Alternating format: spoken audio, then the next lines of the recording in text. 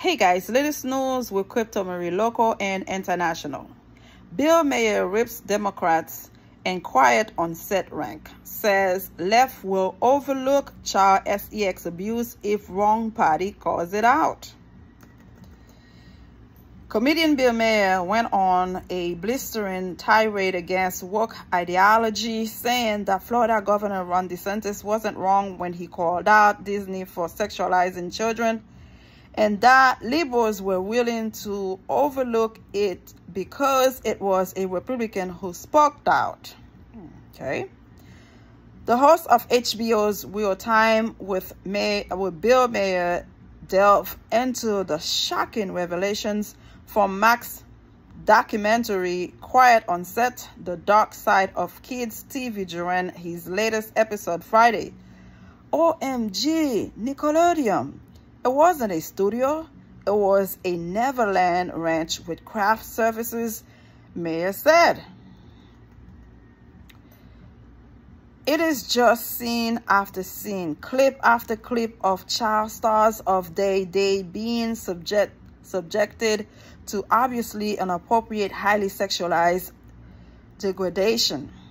It continued, it didn't just expose a dangerous workplace, it also exposed hypocrisy, because it must be pointed out that when the evil governor of Florida was saying the exact same thing about kids and creepy stuff at Disney that liberals now find intolerable at Nickelodeon, he was dismissed as a hick and a bigot.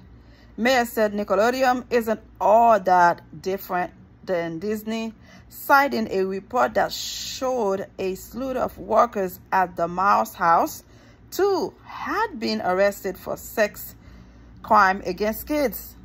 A 2014 CNN report discovered that at least 35 Disney employees had been arrested for S.E.X crimes against children. And in 2021, Disney child star Allison Stoner confessed she only narrowly survived the toddler to train wreck pipeline. The next year, child star Cole Sprouse told the New York Times that young actresses at the Disney Channel were heavily sexualized from an early age, he said. Whew, Jesus help us. Maher pointed out that Brian Peck, the dialogue coach who sexually abused Nickelodeon star Drake Bell, went to prison for 16 months and upon release was hired by Disney for a children's series. My goodness. Oh, Lord. Oh, for pedophiles in Hollywood, it's a small world. After all, the comedian Dems DeSantis wasn't wrong, but we are so tribal now. The left will overlook Charles effing if the guy from the wrong party calls it out. In 2022, DeSantis passed the Parental Rights and Education Bill, also known as the Don't Say Gay Bill, which said that a school district may not encourage classroom discussion about sexual orientation or gender identity in primary grade levels or in a manner that it is not age appropriate or developmentally appropriate for students. Disney, home to Orlando-based Disney World, pushed back, saying the bill should never have been signed into law as it harms the safety and rights of members of the LGBTQ+ community.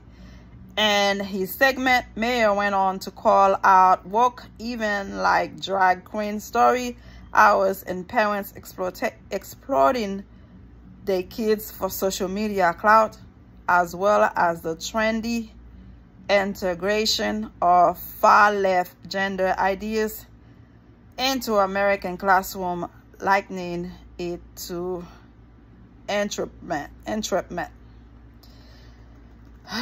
Okay, I give this man credit. He doesn't even have kids and he gives to fly F.